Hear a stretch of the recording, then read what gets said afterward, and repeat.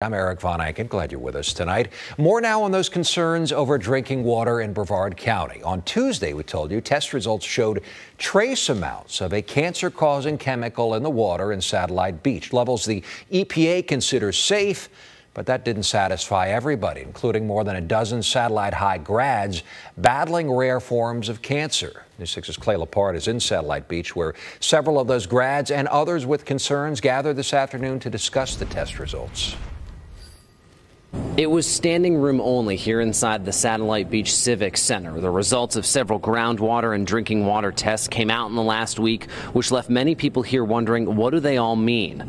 People lined the walls inside at this concerned citizens meeting, all to ask questions about the different test results in front of city, county, and school leaders. Most recently, Brevard County released their results on Friday, which said the groundwater on the barrier island was well within the standards from the Environmental Protection Agency, but did contain chemicals commonly found in household products. But we have heard quite a few people sharing their own skepticism with those findings. Late last week, Brevard schools also released their own test results, saying the drinking water was safe. 9 schools tested positive for trace amounts of chemicals, but at much lower levels than the EPA guidelines for safe drinking water.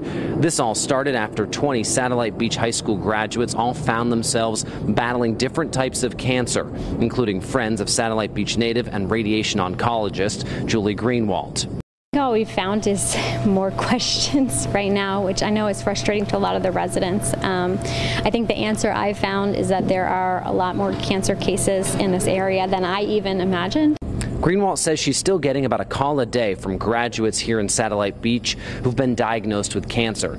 It's also worth pointing out that these results come as Brevard County schools get ready to open on Friday.